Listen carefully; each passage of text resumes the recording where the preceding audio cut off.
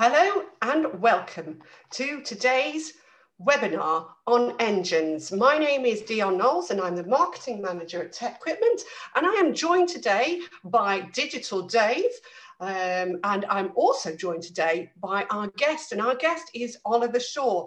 Dave and Oliver, are you there from your home offices? We are here. Good afternoon, Oliver. Good afternoon, Dion. Yeah, good afternoon, everyone. Great to see you online with us today.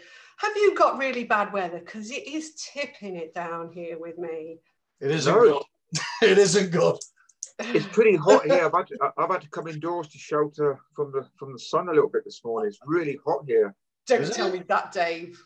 I'm agreeing with them. It's not. It's not. It's wretched. I'm sorry to say I'm pleased to hear that, just because I want to feel this unity in misery. Well, yeah. You know the term stair rods. Well, we've got it here, Dion. Right. Okay. Fair enough. Fair enough. We're in this miserable day together, but it's not miserable here at our webinar, because we are going to be talking about something that you are both really passionate about, and you could tell that in yesterday's Q&A live as we were talking about electric cars in the motorsport industry. We are talking about engines, and we might even get to come back to debate the electric engine once more today. Yeah. Well, there's no debate, Dion. Oliver and I are united on this. There is no debate. Well, that's true. I think that as soon as it was over yesterday, I had a barrage of emails saying, I will convert you to electric motorsport. Brilliant. Mr. Spedding. Brilliant. Well, I just want to remind everybody who's joining us live, this is a live webinar. So this is your opportunity to ask your questions as we're going through this. Don't feel that you need to wait till the end. Just pop your questions in the chat box. I'm monitoring those constantly, and we'll pass those over to Oliver and Dave. Do let us know in the chat box where you are in the world and what the weather is today. Are you enjoying blazing sunshine? Is it hard for you to concentrate in your home offices?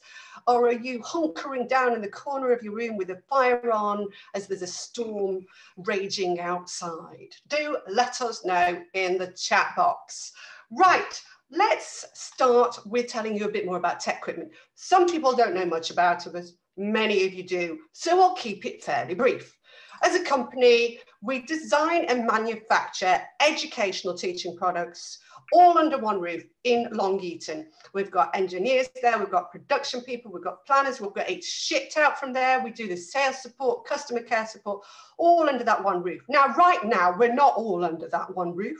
The essential people, the production people, the people who are shipping products are in there with all their PPE, following their social distancing rules. And the likes of Dave and myself and many, many others are working from their home offices to support everybody around the world at the moment. As a company, let me tell you a little bit more about us. We sell all over the world, more than 100 countries in more than 1,200 different organizations. And that's in industry, that's at universities and colleges all around the world. We have one private owner, and we have a vast array of teaching products that cover both engineering and civil engineering teaching disciplines, over 450 in total. If you want to know more about our history, we're over 63 years old, so we've been going some time now. You can check that out on our website for the history of how two gentlemen met on a train 63 years ago and began what is TecQuipment today. As a company, yes, we make engineering teaching products, but it's about bringing engineering principles, real life understandings, but most importantly, about making students allowing them to have the skill set that gives them the employable skills that is required for the market today and tomorrow. We're not just about providing products, though. We very much feel like we want to be part of the holistic part of the teaching process. So we play a role in bringing together communities around the world of engineering educators in social community groups that we've got on LinkedIn and Facebook. And we also play a role in helping engage and really promote the practical teaching with students through student competitions. I'll talk more about these later. as a company, again, when we're thinking about creating these products, because that is the core of what we do, we design and manufacture products that you as academics, lecturers, lab technicians use all around the world. We have certain principles of product design in mind. One of those is sparking passion and enthusiasm for students. That's the most important, because that allows students to engage with the topic. It really is important for the learning process. It's also, we don't want products that are going to last a couple of years. It's about standing the test of time. We've got pieces of equipment that are still in use that go right back to the 1960s. And we're very, very proud of that. We offer a 5-year warranty as standard, but many, many products go years and years beyond that. When we're designing and enhancing products, we also have other aspects in mind. One of those is performance that is faster and more effective, because we can't have it faster and compromise on the learning objectives. So it's reducing tasks that don't really have a learning experience associated with them. We look at how we can get rid of those. How can we use versatile data acquisition to supplement that process? It doesn't always work that you need to use versatile data acquisition. Sometimes you need to get hands-on, use dials and gauges and use measurements yourself. So we're constantly looking at how to strike that right balance. In terms of providing and working with academics, we're all about also about simplifying teaching. So it's matching your syllabus requirements, and things are changing at the moment. And we are looking at how can we change as an organisation to match your syllabus requirements in the short, medium and long term. And we're working closely with academics all around the world on that. To support that, we provide supporting instructional and theoretical material in terms of manuals and videos. Do make the most of those if you are not already doing so. Check out the rest of the videos on the YouTube channel, for example. You didn't really come here to listen to me talk about TecQuipment though. You came here to listen to Dave and Oliver get passionate about engines. So at this point, I'm going to hand over to Dave, who can tell us, introduce us to engines and tell us why he really does like it. All right, then, Dion. So just looking at that, before I start talking about the TQ engines, I first got involved and excited about engines in 1985, and that's a certificate I got from college where I studied engines and chassis. So that goes all the way back to 1985 when I started racing minis. But moving on then, Dion, so our engine range offers teaching equipment for a huge variety of specific theory, okay, covering internal combustion engines, starting with simple 4-stroke engines, all the way through to gas turbines and turbojets, okay. This range, or our range, meets entry-level requirements for general teaching of mechanical engineering, and it addresses more advanced theories later on for final year students. And this can lead students into aerospace, automotive, and power even. So, you know, every week I sort of define something at the beginning of these presentations. So one is, what is an engine? We all know the word, but it's a machine that is designed to convert one form of energy into mechanical power, okay? So heat engines, like the internal combustion engine, they burn fuel, they create heat, and which is then used to do work, all right? So our range on the next slide falls into 2 categories. Before we go too far on though, Dave, if you want to explain this, and then we'll hop over to Oliver to tell us a bit about the skills gap as well. Yeah, so our engines overview, like I said, it falls into 2 categories. We have internal combustion engines and we have gas turbines, okay? So before I move on to the products, what is an internal combustion engine?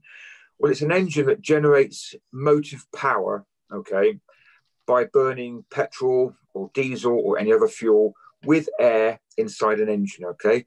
Those hot gases produced are used to drive a piston or do other work as they expand, okay? Which takes us on to our very popular TD200 on the next slide.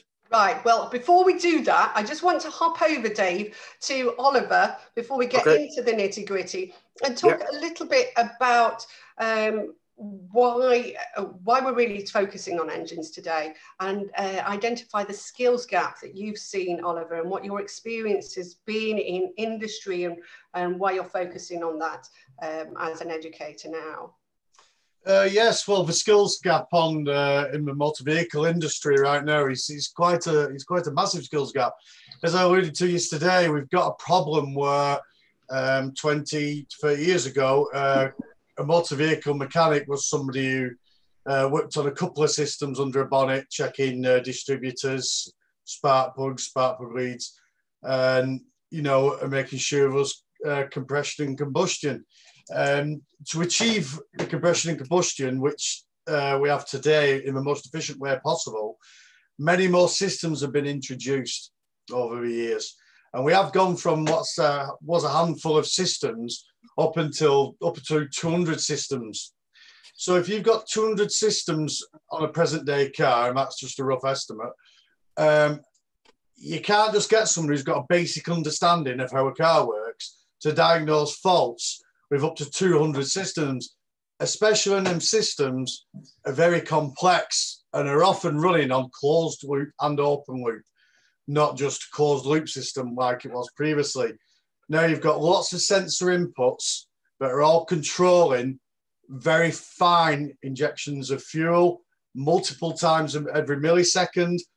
And these systems are very complex. Now, the skills gap that there is at the moment is that for some reason in the motor trade, it seems to be like engineering's poor nephew or poor cousin. And it certainly isn't. A lot of the people who work at Mount Auto Repairs in Wigan, which is our family company, they're engineers. Engineers that have chose to take motor vehicle of a passion, and that's why we work on all ranges of vehicles, right up until full electric hybrid vehicles and the most modern motorsport vehicles. So the skills gap we've got at the moment is that people who are passionate about engineering aren't necessarily going down a motor vehicle route wanting to repair cars, which is actually now a systems analyst. So that is where the skills gap is. We just haven't got that technical training available at a grassroots level, as in, entering college, or them type of people wanting to go into that type of training to be able to satisfy the industry demand. This is why motor vehicle engineers, which I'll refer them to from now on, because they aren't a motor mechanic anymore. A motor mechanic was somebody who took a part off, put it back on. Now you've got people analysing systems, and it's getting them people who are interested in doing that and have a passion for that to want to go into the motor industry, and getting them them types of people employed within the motor industry. Like I said, our place at Wigan, we've got motor vehicle engineers, and the salaries they get paid, are very high salaries of what you would actually think somebody who works in the motor industry will be getting. So yeah, that is a major problem we've got at the moment, getting them people who are interested in automotive into that right area to fill the skills gap. I think there's a societal perception thing that we need to address there, isn't there? Yeah, certainly. Yeah. Like engineers as well. People don't necessarily appreciate what's involved. They don't put the value in it, so that young people then don't aspire to be that. They might be really interested in tinkering about with their cars or the bikes or whatever, but they don't then connect that to what really is on offer for them. And so we all need to play a role perhaps in being more vocal about that. So really, really appreciate you bringing that to our attention today, Oliver. So now we're going to hop back over to Dave, because he wants to talk more about, obviously, the engineering teaching products today. And we were going to talk about the internal combustion engines.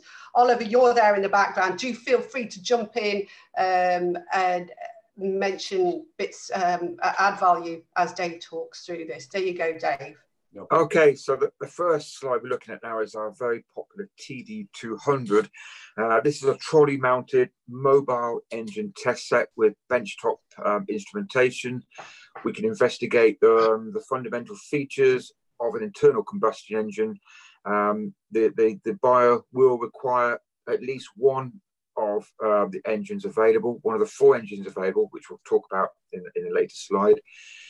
This enables a wide investigation into the characteristics of four-stroke petrol and diesel engines, okay?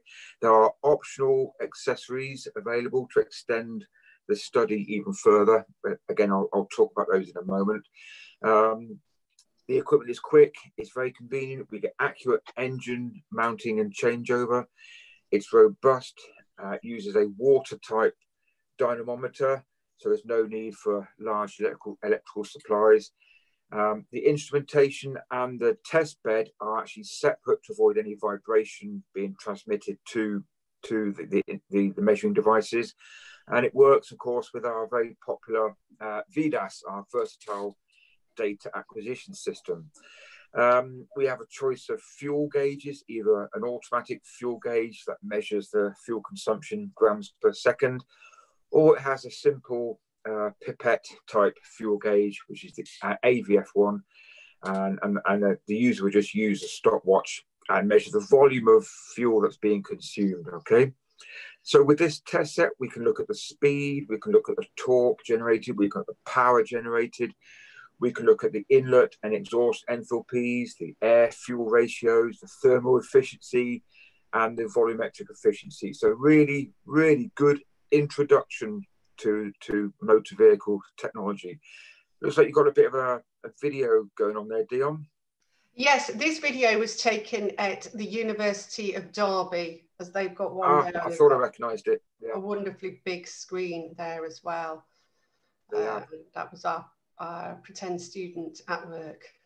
Yeah, I was super jealous. That's something like a 70-inch screen they've got there. I'm super jealous, you know. Yeah, it's impressive, isn't it? It's really cool when they actually get the camera inside the flow channel and you can see what's going on that big screen. Yeah, yeah. Okay, so then we can move on to the next product, which is probably the TD300 will be a natural. That's where it's taking us, absolutely. Yeah, so it's a little different to the TD200. This uses a 4-quadrant drive to start and load the engine. So this gives excellent stability. We use our engines up to about 10 kilowatts. So again, 4-stroke diesel and petrol. The control cabinet has a console that we gather all the data from. So the motor actually is used to drive the engine or to start the engine. So students can actually establish frictional losses in the setup. And the control console includes an airbox and an orifice, so we can enable students to calculate and measure the airflow. So a little bit more complex than the TD200 there. I think there's quite, if you want more details on how you might compare the TD200 and the TD300, we've got a table in the 2020, you can't actually see it there, the 2020 catalogue that my camera won't let me display, but you can look at that online as well. Okay. Right, on to the next one, which would be the different engines that we offer to go with these so that you can gain a deeper understanding. Yeah, so we have the TD201, we have the TD211 there, TD212. These are modified engines that allow us to introduce a pressure transducer, so we can look at the pressure and the volume inside the engine. Then on the left-hand side, we have the 4-stroke diesel and the 4-stroke petrol. These are modified also for the pressure transducer. We also offer electric start for these engines, just to make the starting process a lot easier, especially useful if you've got a diesel engine, because they are inherently more difficult to start with a pull cord because of the high compression ratio.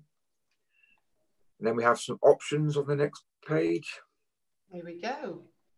Yeah, exhaust calorimeter. This is an interesting piece of kit for use with the TD200 and the TD300. It measures the heat content of the exhaust gases, and that determines the energy loss to the exhaust in energy balance for various types of engines at operating speeds and loads. Okay, so the main components of that calorimeter are, you've got a gas to water shell and tube heat exchanger, lots of thermocouples, a control valve, and an instrumentation unit, so we can look at the losses or the heat loss to the exhaust. Fantastic. And we've got a question now, and I think this might be something that both Dave and Oliver might want to get involved in. Yeah. Akrami has said, can you explain if we can have these tests virtually for the COVID-19 situation? And Dave, I think that one's really for you, but I think perhaps Oliver might be able to talk about how they're setting their labs up to overcome some of those challenges. So Dave, perhaps you could explain first. Well, yeah, to do it virtually, we would need to be in front of the equipment. We would need to broadcast the data as it happens, or stored as it or live, you know. So we don't have the facility to do virtual experiments, but we could in the future be in front of a machine, capture the data and share it. But Oliver, I think, is already a little bit further ahead in his lab. Yes, some of the equipment, but it's all but we have, which is all TecQuipment in our materials labs, is it's using the same type of data capture software as what these pieces of equipment do. We've got what it is but where we've really incorporated it into our learning and teaching is that in September, with the restrictions that we're going to have on the amount of people that can now be in a room at any one time. So where we've done it is allow some blended learning where we can teach to 40 or 50, as many people as you want to log on at a specific time and have a minimum number of people actually carrying out the practical test live with people watching. And then, of course, because then people who are watching can ask questions with a raise your hand function that we're using, where we can ask questions throughout the experiment and ask us to either to repeat something or ask us what we're doing. So yeah, it's not virtual, but it's blended learning, which is the best available at the moment. Oliver, on that, are you planning to just have the academics, let's say lab technicians, do the experiments? Are you going to have different groups of students in and kind of alternate them around so that they still get hands-on? Yeah, we're going to be having different groups of learners doing it. They're going to be scheduled. So obviously there's a rotation going through. So there's not a lot of people on at one time. The blended learning sessions are going to be available twice that week live, and obviously to watch on repeat as many times as you want. So hopefully by the end of the year, everybody's had a go at doing the practical experiment themselves, but they've always got the blended learning recorded videos or live sessions to refer back to. Right. So you mentioned yesterday you were using Microsoft Teams to, and you're going to be live streaming like we are today with the web camera and the equipment in the background. Exactly this, yeah. It's going to be the exact same scenario as what we have now. We're going to have the camera set up in the classroom and the workshop and the labs, recording the live demonstrations and showing that through Microsoft Teams to as many learners as they want to log on. And the benefit we've had from this as well is that sometimes you get people who are doing a different type of course, the college, and they think, well, if they're doing motor vehicle level 3 or an engineering level 2, and we might want to see what's coming if they went to go and do an engineering course, or we might want to see what they might be doing next year for it to progress onto an HNC. Then they've got access to all this remote learning, these virtual sessions and these live sessions. So, it's a brilliant advertisement to learners for progression. It's also excellent revision for learners when it comes to doing the assignments that they're doing. And it gives people from other types of qualifications like motor vehicle, always carpentry or bricklaying or whatever you want, just to see what it's like in another industry, so that we can, in the future, be ever considered switching, or it gives them options. I think I really hadn't thought of that. I think that's fantastic. The point about revision as well. I've had some questions here. How many students do you consider in each group in the lab? Now you're lucky because you've got big labs, haven't you? Yeah, we've got a decent space. At the moment, in the one lab that we've got set up, we're looking at we've got 5 learners with a lecturer, so that's 6 people at the moment. So if you've got a group of 20, that's obviously going to be 4 sessions of each one of them wanted to go on at any one time, rotating them.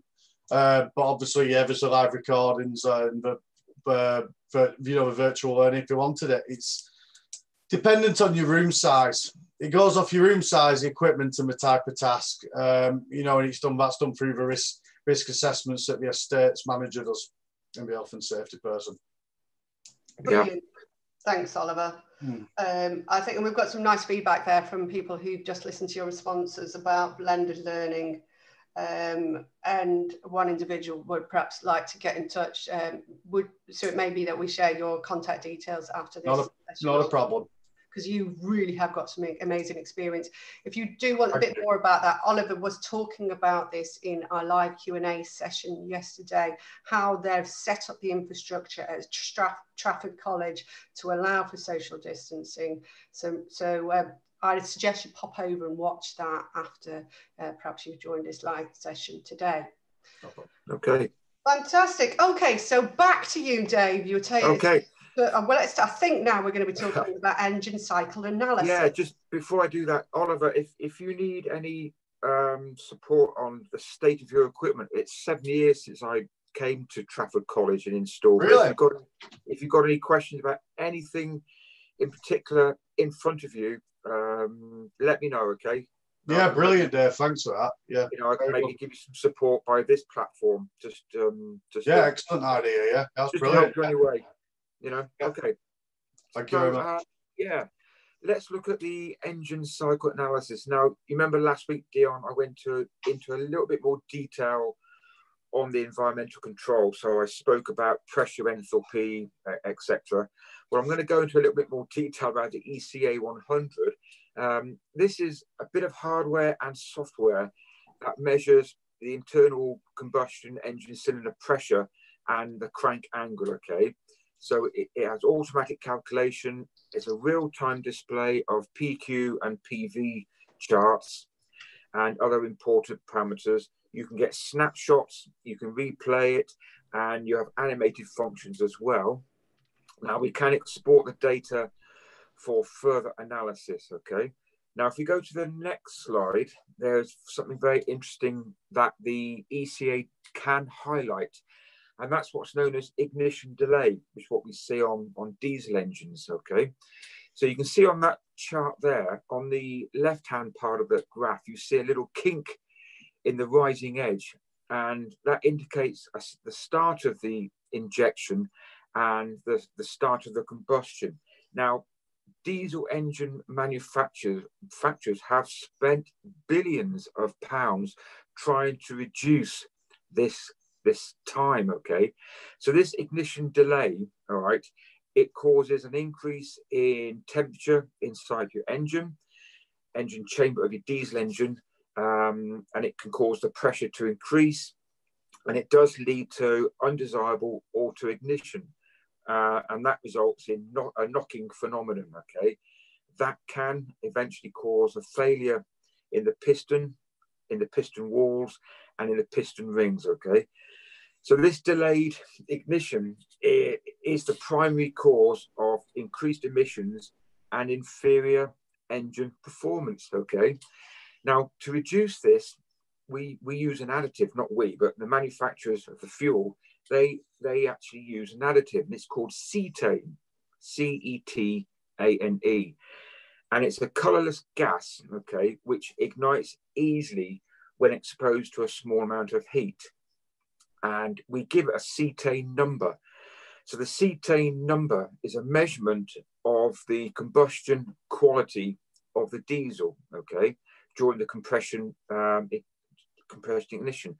So the lower the cetane number, the longer the ignition delay. So fuels with a high cetane number, they burn more quickly and more completely, resulting in a smoother running engine with less power lag, reduced emissions, and easier engine starting. So that's what that little kink is on that graph. And we can actually see that on our ECA 100 hardware and software. So that's why it's just one of the benefits of offering this piece of kit.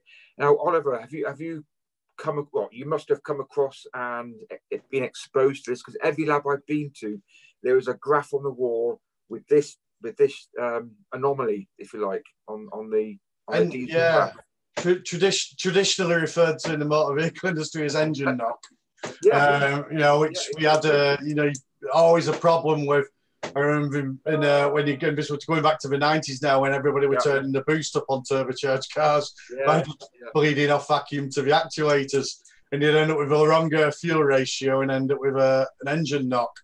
That's it. You know, and then obviously then we started bringing out the high octane number fuels, the super unleaded, which helped with the engine knock issues running high boost. So yeah, that graph in front is rather familiar. You know, and the beauty of it is we can actually observe that live on our screen. We get a live. It calculates, it measures. We can record as that's happening, so we can see it live, which is really exciting. If you can see it happening live, it said you can put things in place to prevent it from happening, can't you? Where if you tune in an engine and you can't watch that graph appear, then you're going to have issues just by trying to listen for knock or measure exhaust temperatures. I know I talk about diesel, but in my time, I would just turn my distributor about a few degrees Well, that's basically what the engine management light does, doesn't it? But back it retards the exhaust timing so much that the knock stops. Give it a little twist, Yeah, you end up with no power. Well, that's basically what it was, a balance of ignition timing and a fuel ratios to try and eradicate the knock years ago. But like I say, years ago, that's what we used to do. We used to, you alter your distributor timing and alter your fuel ratio. But, but now there's so many systems in place that do that automatically. Once one of them parameters changes, it doesn't know what to do. No. So this is why you need, why I keep saying about this skills gap, where you need to be more than just putting parts on, taking parts off type of person. You need to be able to understand multiple systems and thermodynamics and advanced engine readings and know what we actually mean.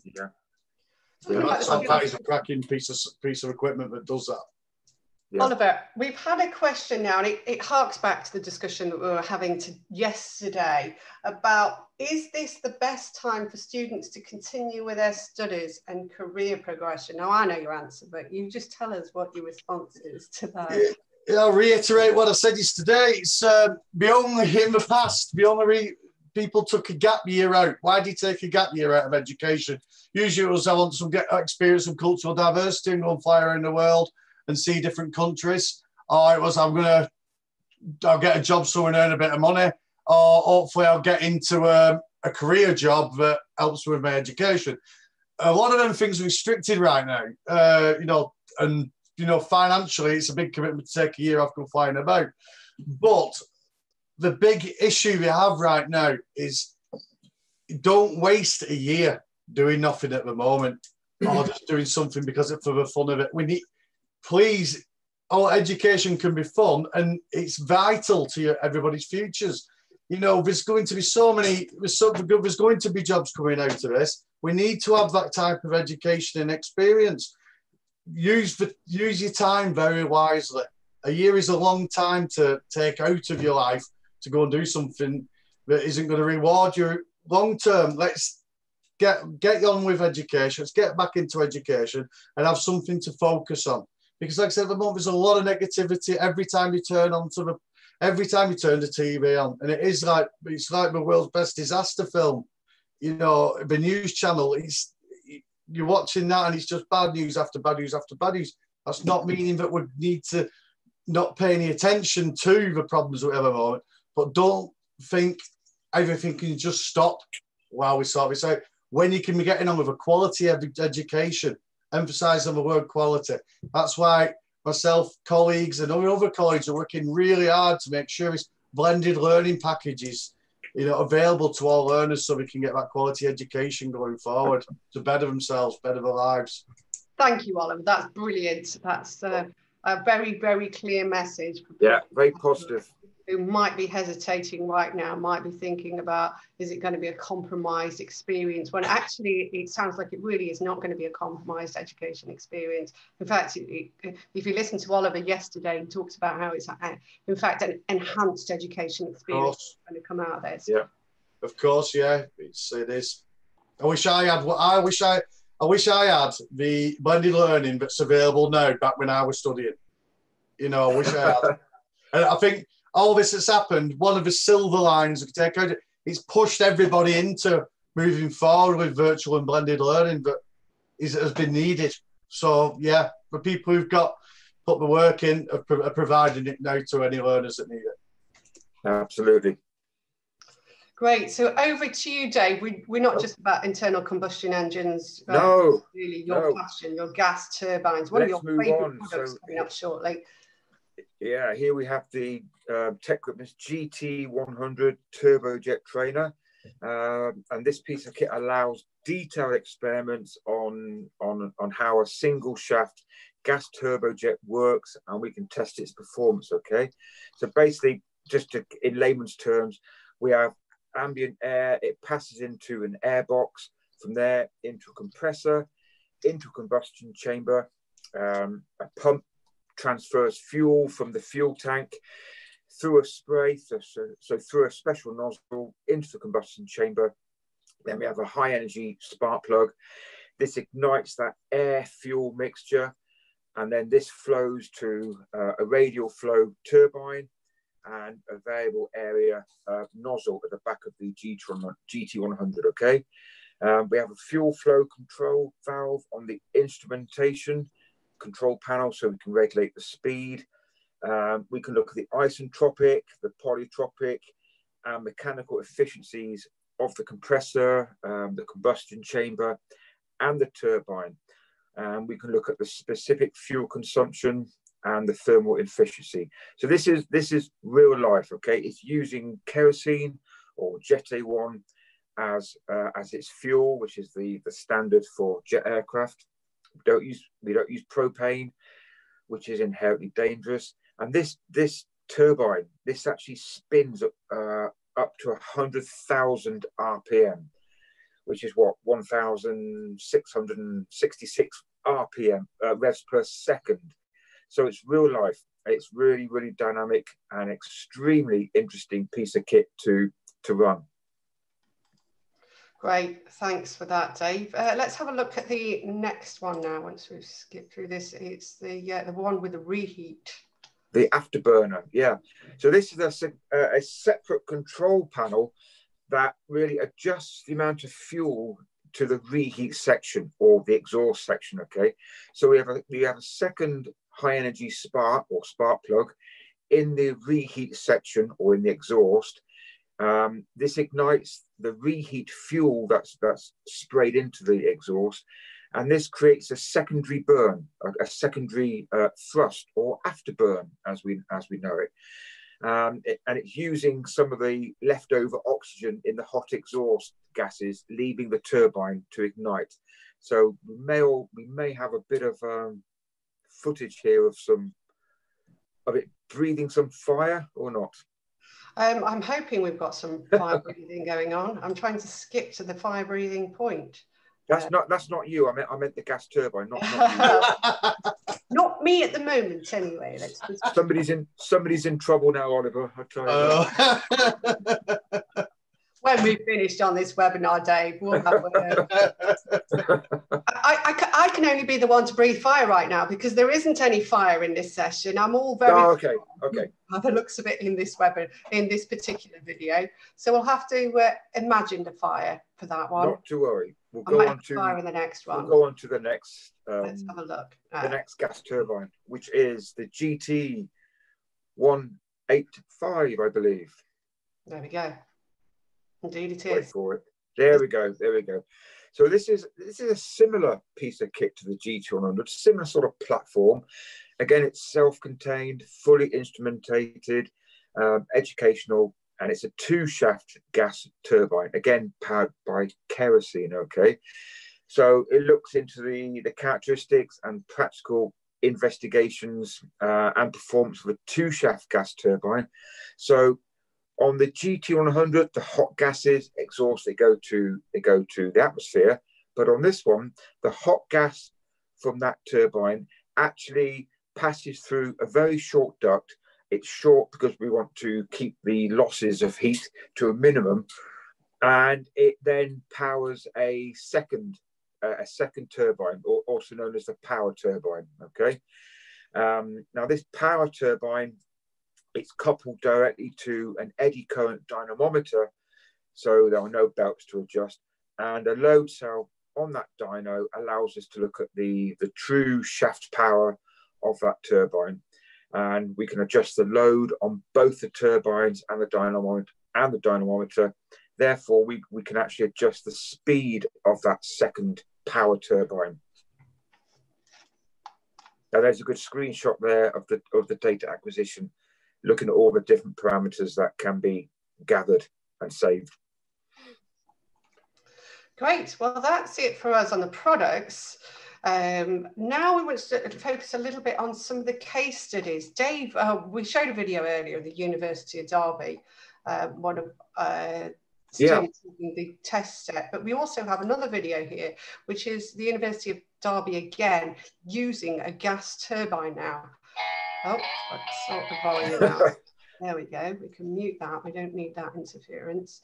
But the University of Derby, they have a range of different teaching applications, whether it's the huge temperature flume, the engine test set with various different engines, and of course the GT100 turbojet here. Yeah, that's a very, very good video, and that's a good install. They have the GT100. They don't have the reheat on their gas turbine, just the regular GT100. I will show it properly now. It's I'll be breathing fire in a minute because it's not playing ball. Yeah. There we go. We can see the actual students getting hands-on with that piece of apparatus with the laptop. There we go. There we go.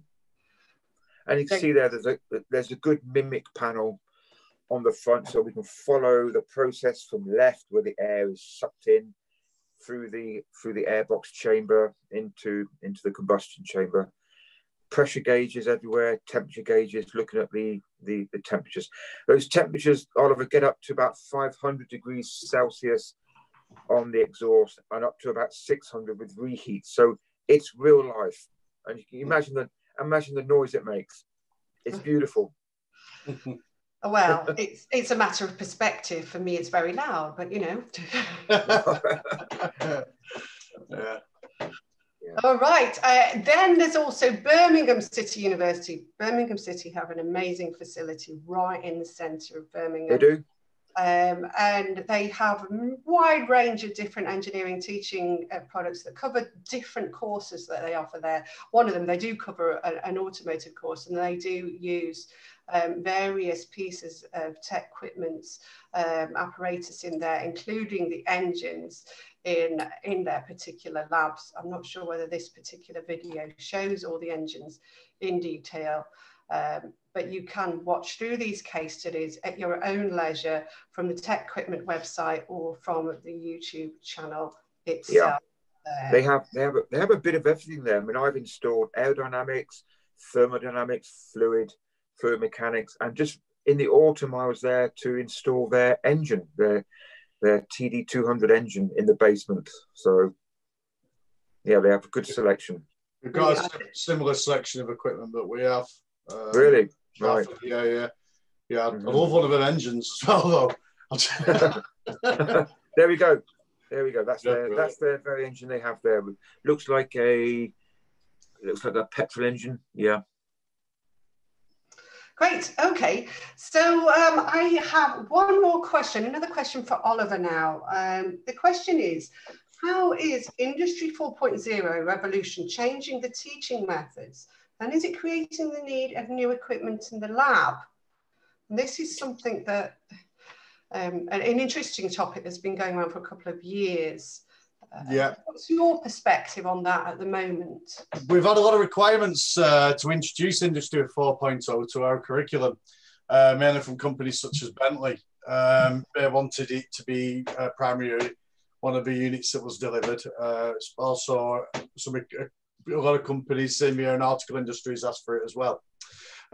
Yes, there is going to be some equipment that needs to be acquired for that teaching. How we're going to incorporate it into the actual situation that we have right now is yet to be determined. Introducing Industry 4.0 will be taught from Trafford from January. on our January intake courses. Right. Okay. Well, we'll be watching this space, and we'll have to check back with you to what you're doing there with that. Fantastic. Okay. Good. So keep your questions coming. Some really good questions here. Now we've finished looking at the case studies, and we've finished looking at engines in general. I'm going to give Oliver and Dave a bit of a quick break while I talk a little bit more about remote learning support. We've already had the questions about COVID-19. We talked about blended learning, and at the moment, we at TecQuipment have been working very hard to support you in every way we can, whether that's bringing you together in communities on Facebook and LinkedIn and YouTube. They are there. People perhaps aren't utilising them to the extent that they could be, but I would encourage you to go and check out the practical teaching and engineering education communities, or go on the community tab on YouTube on the TecQuipment page. We've also got an area on the TecQuipment website called TecQuipment.com Remote Learning Support.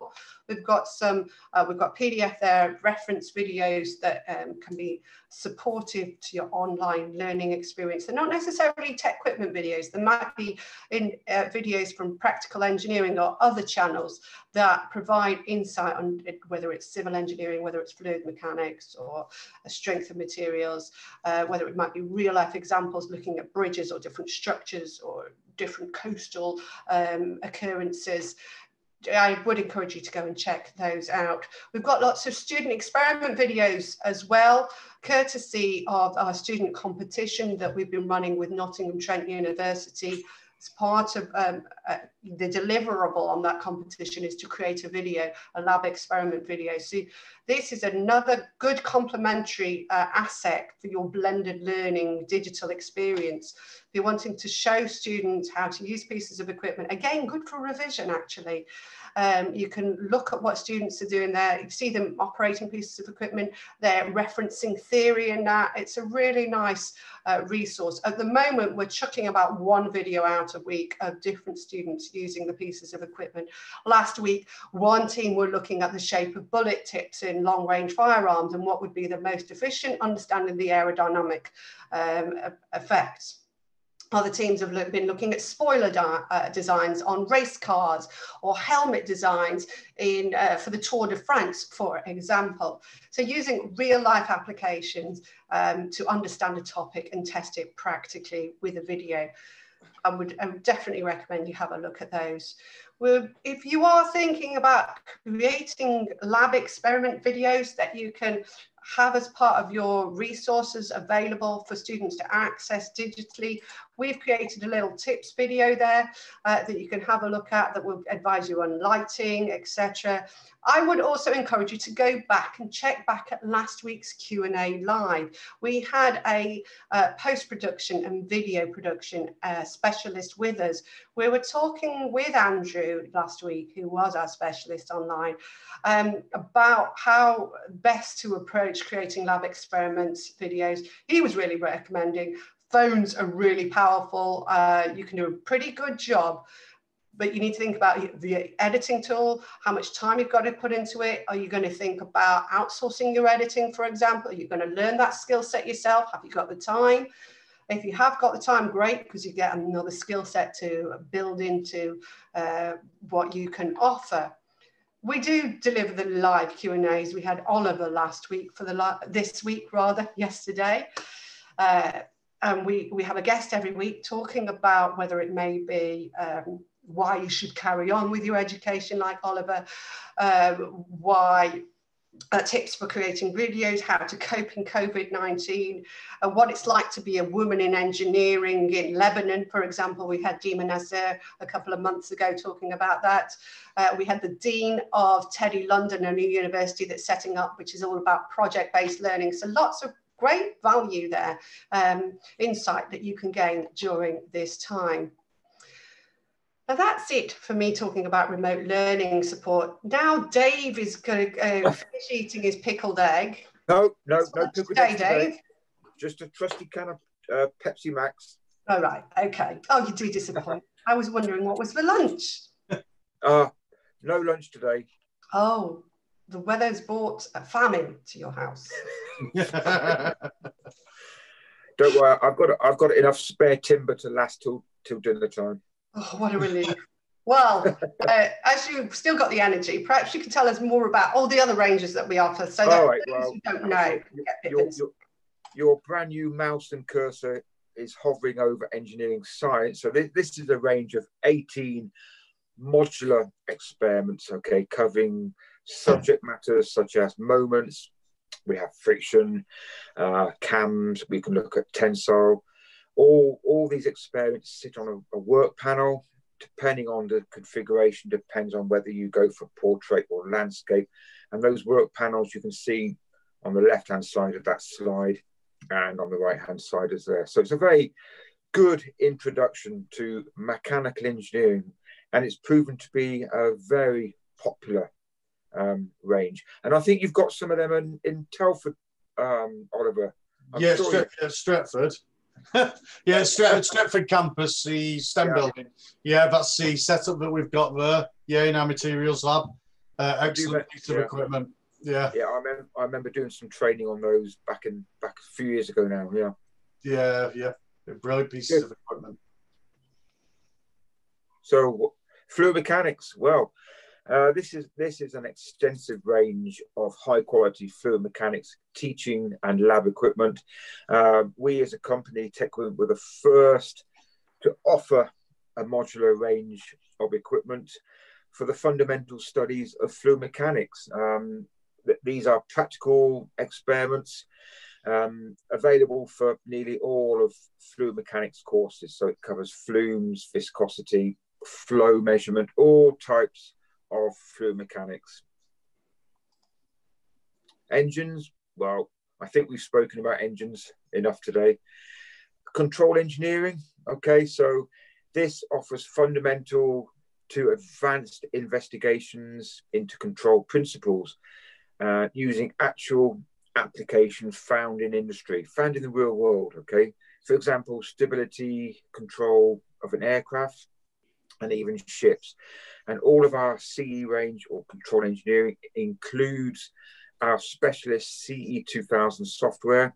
And this can also be used for simulated control of different experiments. And this leads us quite nicely onto process control.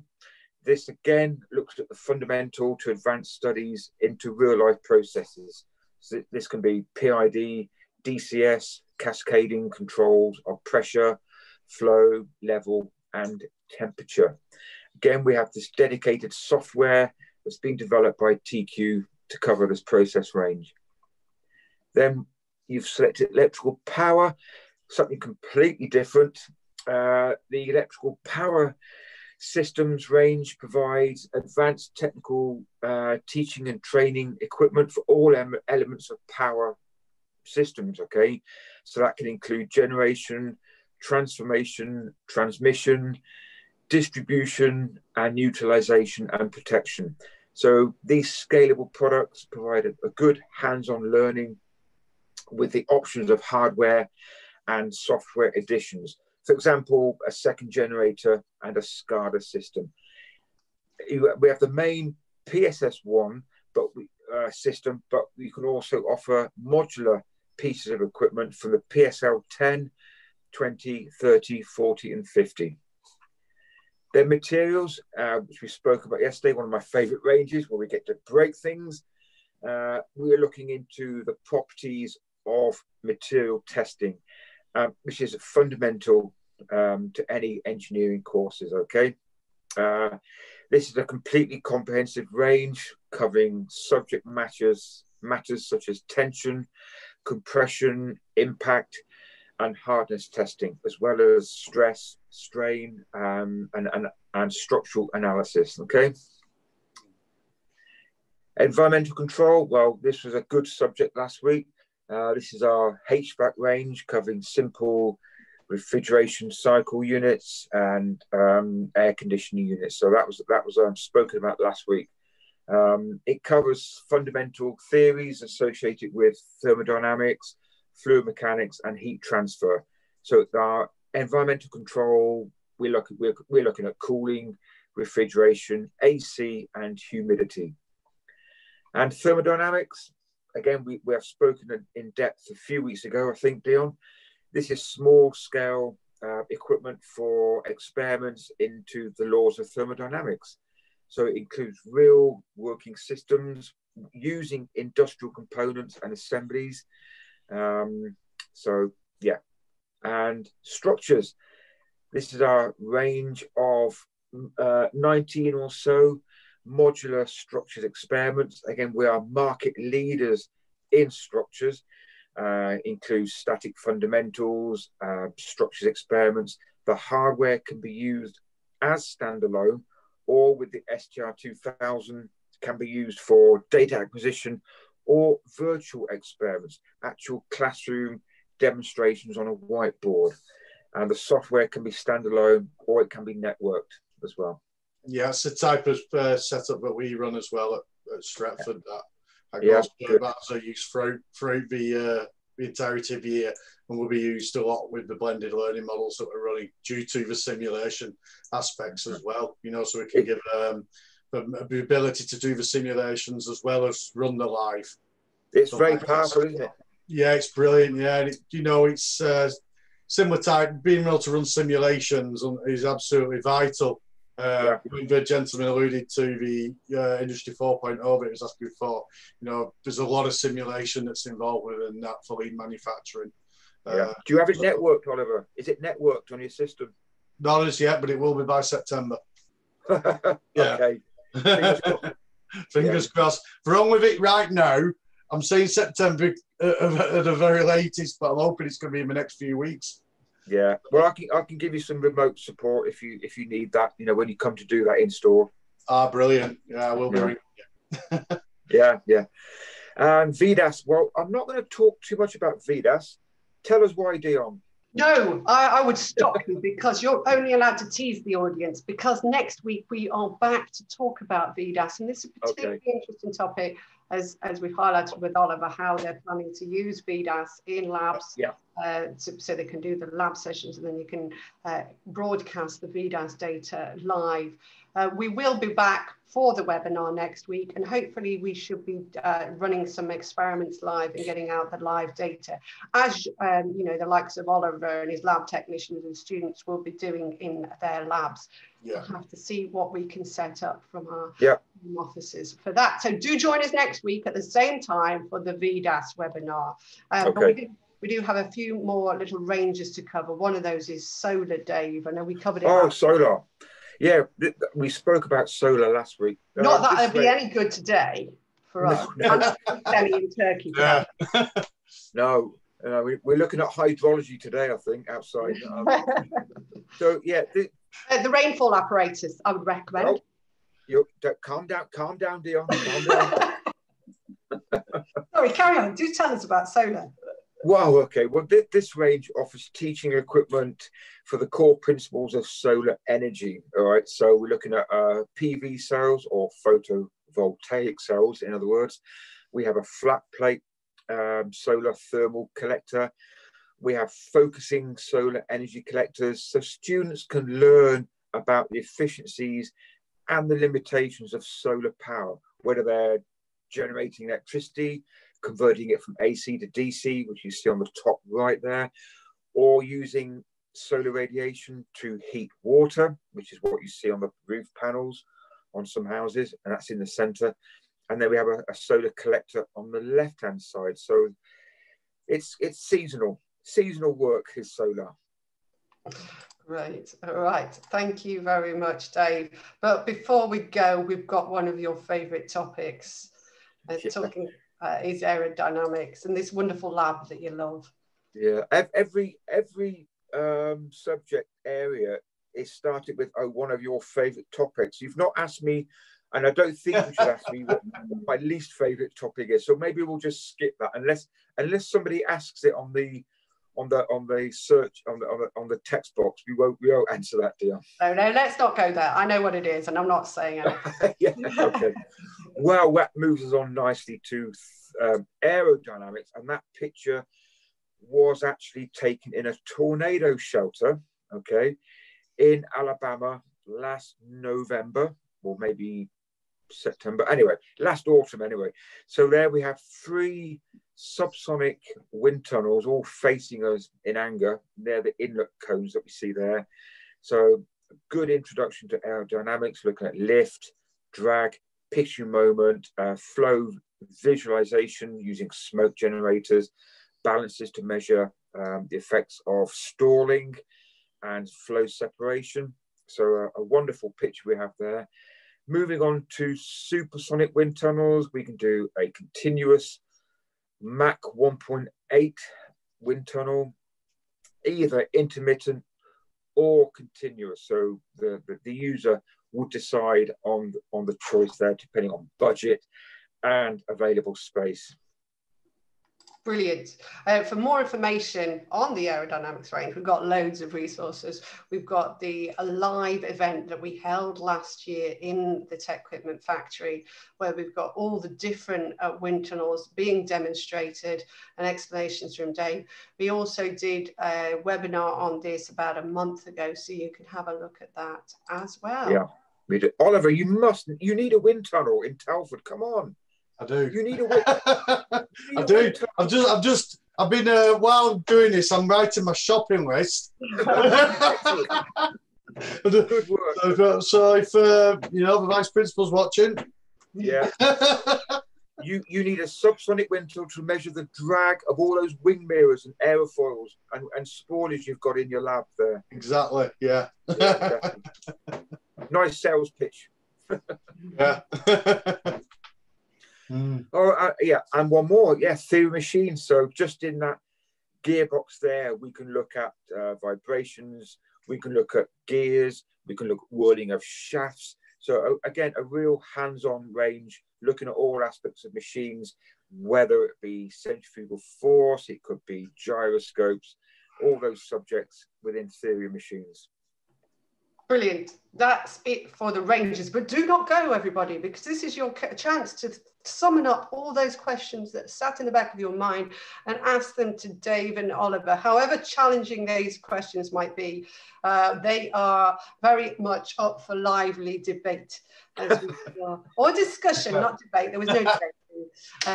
As we saw in the Q&A live yesterday. So while you're thinking, I'm just going to again talk about some of the things that we've got on offer to help support the community. The student competition I'd like to mention. TecQuipment offers a student competition where we work locally with the university and college. You can do a competition within your course as an extracurricular activity. And then the winners of those competitions can go through to an international competition.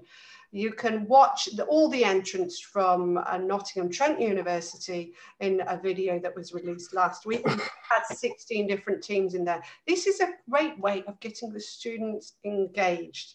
It's also a good way of getting them to achieve their communications objectives. There's one thing writing reports, but to create a video, more and more of us, as we all know from the COVID-19 situation, we're having to get used to these presentation capabilities. As an engineer, you need to be able to put your case forward as well. So these communication skills are very important, and creating these videos is very, very helpful in building up that skill set. And so if you want to talk to us about that, contact me at marketing@techquipment.com, and we can discuss how that might work for you. There's the video. I'm going to skip over that because you can watch that at a later date. You may also want to look at a survey that we did in 2019 that looked at the perceptions of practical teaching in engineering education. If you're looking at justifying expenditure, for example, Oliver might want his wind tunnel and he's trying to justify it to his principal, and he's trying to get more statistics that will back him up to get those tens of thousands of pounds that he might need, then it may well be that having some statistics will help him, if I can say the word statistics today. The key statistic that I'd like to talk about today from this study was that 90% of academics believe that practical learning is extremely important for student employability. And that's going to be really important to remember during COVID-19 as we try and achieve blended learning, that we need to keep that in mind. Keep in mind how important it is for students. for all of these findings, there's more interesting statistics in that report that you can find on our website. Now, this is the point where you can ask any other questions to our team with us today. I have a question, Dave, and that's about the engine test bed. So we've got two. Okay. We've got I like to call it the basic one. It's not basic at all, but it's the most basic one that we offer. And then we've got the regenerative engine test, which has a lot more inbuilt functionality in there. Yeah. There's those engines that plug onto them. Yeah. How easy is it to swap out an engine? Is that something you leave to a student to do? Can you do it in one lab session and go, right, okay, get on with the diesel engine, get on with the petrol engine? Yeah, definitely. It's a two-person job though, Dion, although saying that, I know how to do it on my own because, you know, just by the nature of my job, I work alone for 90% of the time. But the diesel engines are inherently heavier than the petrol engines, but they're just bolted with 4 M12 bolts on the engine test bed, and then you have a spider rubber coupler joining it to the dyno, so that just literally separates like this. Okay, then you would have to unhook the air pipe. Because we measure the air consumption, we have a big air pipe going into the carburetor or the injector mechanism. And then you need to unplug your exhaust, setup, configuration, and finally the thermocouples, because we measure the exhaust temperature and the ambient temperature. But then it's just a case of lifting it off carefully onto a trolley, even onto the floor adjacent to the test bed, out of the way so nobody trips up on it. Then fitting is just the opposite of removal. Lift it into place, make sure that spider coupler mates as it should, fit the exhaust, fit the air pipe, do those bolts up tight because we don't want it rattling off the dyno, and then you're good to go. So the whole process, maybe 15 to 20 minutes, which will improve. It will improve with experience. Yeah. Right, brilliant. Very comprehensive answer. Now, Dave, we were talking about the gas turbines and you like listening to the noise. And we saw people with their earmuffs in and earplugs in. How loud are we talking here? Have we got noise issues? Or? Yeah, there are noise considerations. In the manual, we've done a very comprehensive guide to the noise levels at the front of the unit, at the back where it's noisiest. And I seem to think, and Oliver will know more about the regulations, but it's over 75 decibels. So that then brings into play the need for personal protective equipment with your earmuffs and so on. I seem to think it's about 100 decibels maximum. So therefore, students and technicians and lecturers would have to take precautions for this. Yeah, it might be some insulation involved around the building of which the sits in, because ultimately with that much sound, you leaving the building like that. It's got to be an insulated room, really, what it's got to be in. But speak about one thing I've always thought about when it comes to buying these pieces of equipment. If you was to try and budget that for a motor vehicle department or even an engineering department, you would always get someone, why do we need to spend so much on one piece of equipment like that? What cost does it reflect to? And in education, sometimes in colleges, we do make sure that it's the engineering budget and a motor vehicle budget or a science budget. That pieces of equipment can be used over multiple departments, and it's down to being creative timetabling to get the efficiency out of holding them pieces of equipment and making sure that we're getting used and we're not redundant for 90% of the time. There's no need for them to be. Multiple departments can use them pieces of equipment, so you've got a wider budgeting system that can put into buying it. Yeah, sure. That's a really good point. So, if an academic from one department is wanting to buy a piece of equipment and it doesn't quite fit within the budget, really do encourage collaboration within your different departments. You should be doing that, and you want to be doing that anyway. It's not necessarily about how much money you've got available. You want to utilize what you've got at your disposal to the maximum, so that you can do the best for everybody, both for your university and college and your students. So good point for everybody to consider. Sometimes we forget these things, so busy bundling along. It goes right down. It goes right down to you know. There's always been this cap. You know, we tend to put engineering staff over, motor vehicle staff over, science. So there's a lot of shared skill sets within subjects now, especially with the implementation of hybrid systems into motor vehicle. You know, you've got thermodynamics that work over multiple departments, science, engineering, and motor vehicle. So you've got staff who are in specialisms. Don't just have engineering staff doing engineering, motor vehicle doing motor vehicle. Maximise your efficiencies if you want to save money, which is what it's all about these days, isn't it? Unfortunately. Yeah. Brilliant. Thank you so much, gentlemen. At the moment, I haven't got any more questions. I will remind you about everybody who's watching this live, use your chat box right now. Do put your questions in there before we finish this webinar up. If you do think of them afterwards, we're all human, then do feel free to put them in the comment box of the main video. This will be available on demand, so you can share the link. You can watch it, re-watch it back 10 times if you want, at your own leisure. And you can put your comments in that comment box and we will come back to you.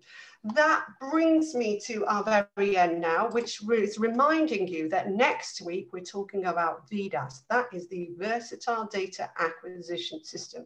And this is both the hardware and the software system that allows us to collect data, capture data, chart data, do extensive analysis with many, many pieces of equipment. In some cases, this is a requirement of the equipment to be able to get the data. Some cases, it's an optional. But join us then when I'll be back with Dave. We'll hopefully have some live equipment running so that we could show you how it all works, how easy it is. So yes, join us next week on the 25th of June at 1 o'clock British Standard Time on YouTube. I'd suggest if you've got a YouTube account, you click the reminder bell and it will bing up 30 minutes before and remind you that we are about to go live. So gentlemen, thank you so much for being part of this webinar today. Yeah, thanks Dion, thanks Oliver. And Oliver, like I said, if you need any remote support in the coming weeks, you know how to get hold of us, okay? Yeah, cheers, Dave. Thanks a lot. Welcome. Yeah, really enjoyed these last couple of days. I've learned something, and hopefully everybody else has learned something too. Yeah, and good luck with your intake. Yeah, I hope so. Things looking good out at the moment, so brilliant. Fantastic. Thank you so much, Oliver. Thank you, Dave, and thank you everybody for joining us and watching live and letting us know what your weather's like. Thanks, then. Thank you and goodbye. Bye-bye. Bye now. Bye.